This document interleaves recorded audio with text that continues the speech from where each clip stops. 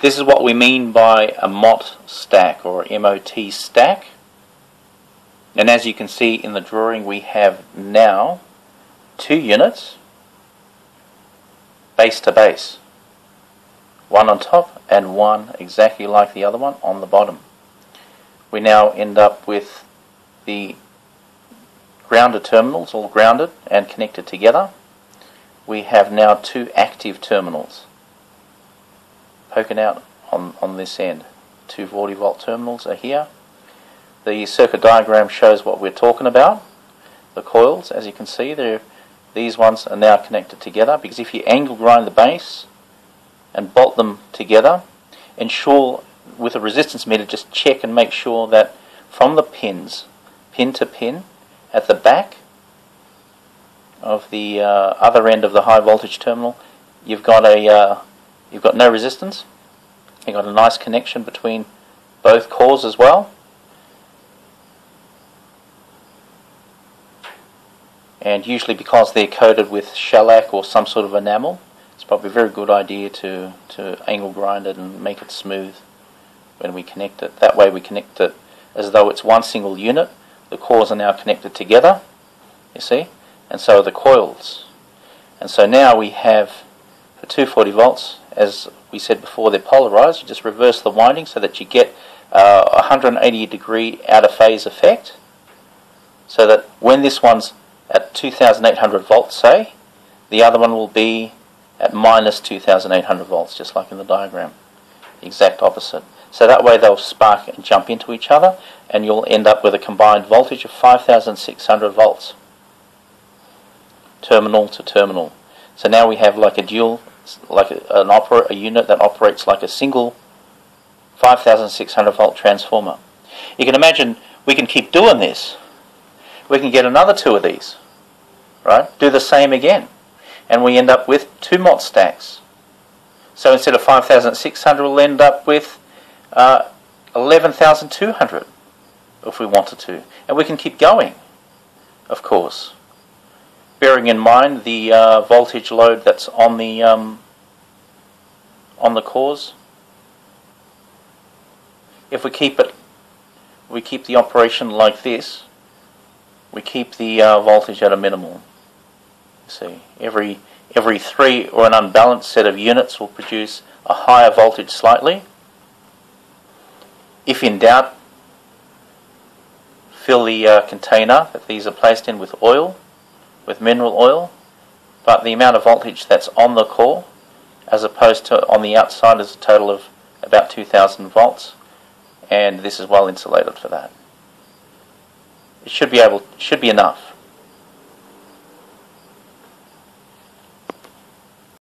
Next we're going to switch the unit on, and I'm hoping you'll be able to see it, so I'm going to just adjust the video so that we can center in on the meters there. Okay, and we'll switch it on. Okay, I'm hoping we can see that clearly. You can see the needle has moved. The current meter reads 2.58, nearly 2.6 amps. This is unloaded. The voltage meter reads 9,300 volts. So you can see the meter and where the needle is. It's reading 9,300 volts. Full scale deflection is 10,000. So that's 2.58, 2.59, almost 2.6 amps, and that's with the core on this current limiter all the way in. Okay, now I'm going to dim the lights. You probably won't see the meters anymore.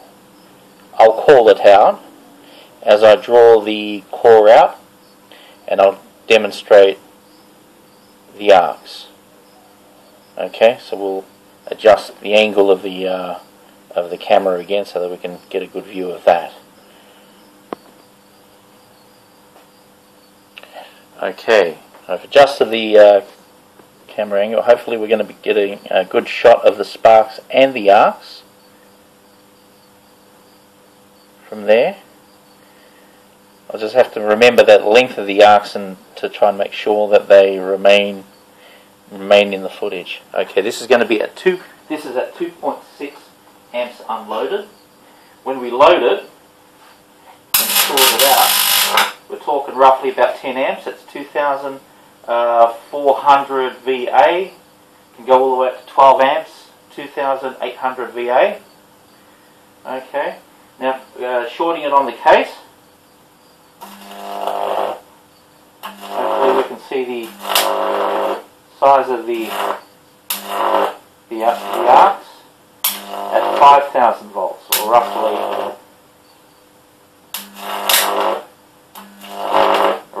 this would be like 4,650 volts to be exact, because the total voltage is 9,300. The current will be 619 milliamps when we're drawing it at 12 amps.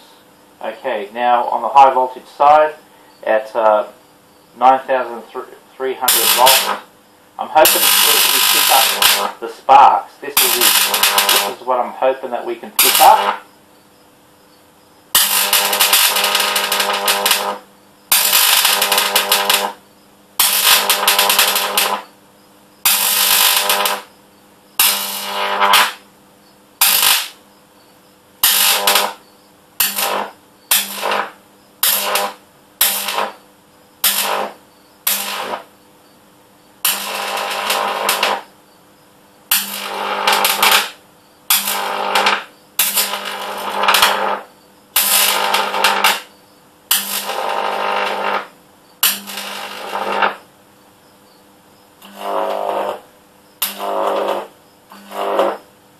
Draw it to the side, you might be able to see that.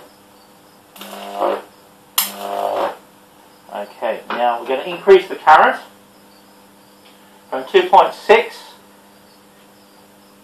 to about 3 amps. As I draw the core out, we increase it, 2.6, 2.7, 2.77, 2.8, 2.7, 2.8, 2.9, 2.993. That's about 3 amps. Unloaded, our voltage read now is 9,600 volts. Okay. Then on from one terminal to the case, it'll be 4,800 volts at about 750 milliamps. Because when I short it,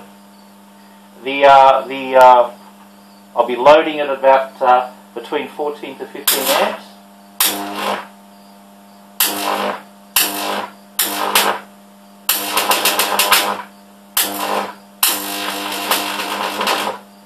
And it's just reading about on 14.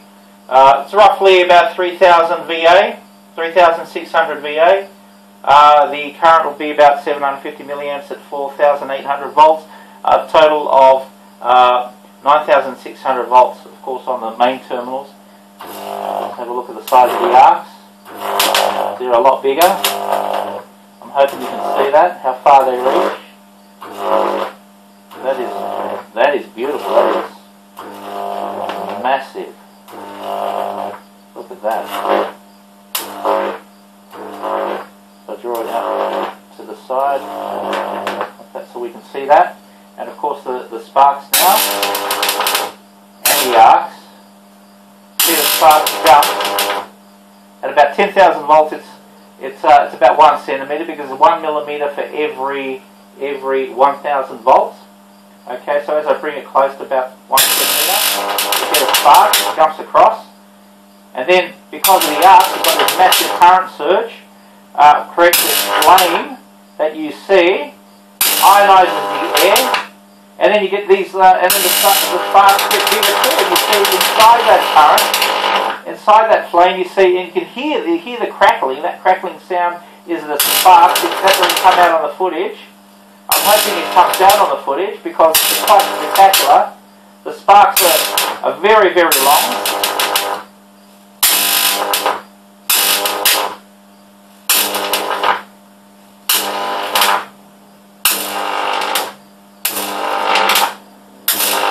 The arcs are long, quite impressive. Look at that. But the sparks are quite spectacular. Sparks that are jumping in that arc, also extremely long, and are easily 3 to 4 inches. Quite amazing. Okay, we increase the current once again. This time we'll increase the voltage till we get an even 10,000 volts.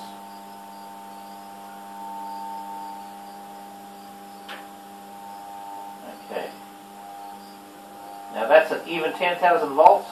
I'm hoping that comes out on the meter, that picks up the meter. And we're talking a current roughly about 3.8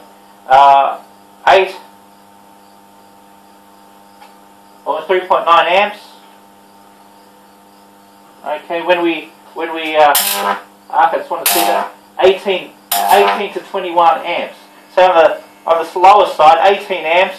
We're talking 4,300 VA plus. Okay, voltage is 10,000 volts now. The current will now be about 432 milliamps. So on the 5,000 volt side, you're going to get nearly 1 amp. Let's have a look at the size of the arcs coming out into the case. Look at that. They're almost a 30 centimeter arc. That is extremely spectacular. Look at that. Look at the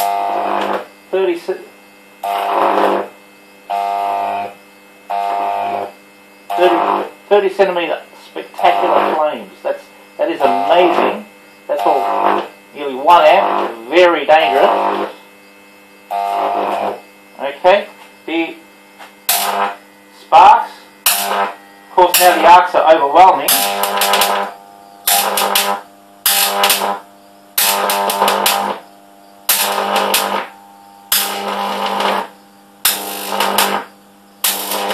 You can appreciate the size of those arcs even on the high voltage end.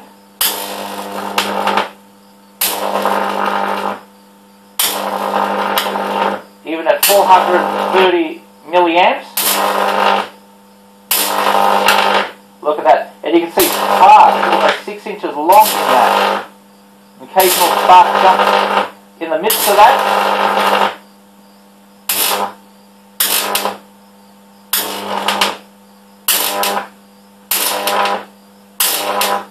Okay, remember the power we're drawing is roughly the amount of power that we'll be drawing out of one MOT.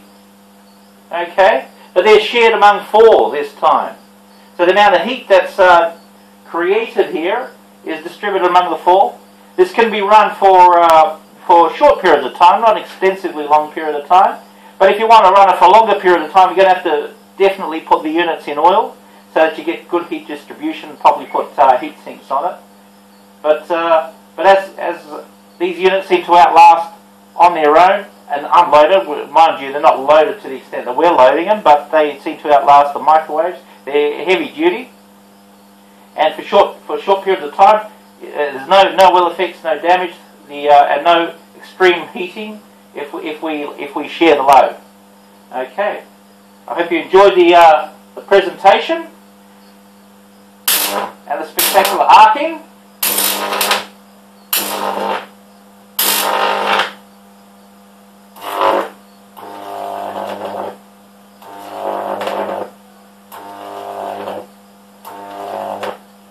Okay, thanks for watching.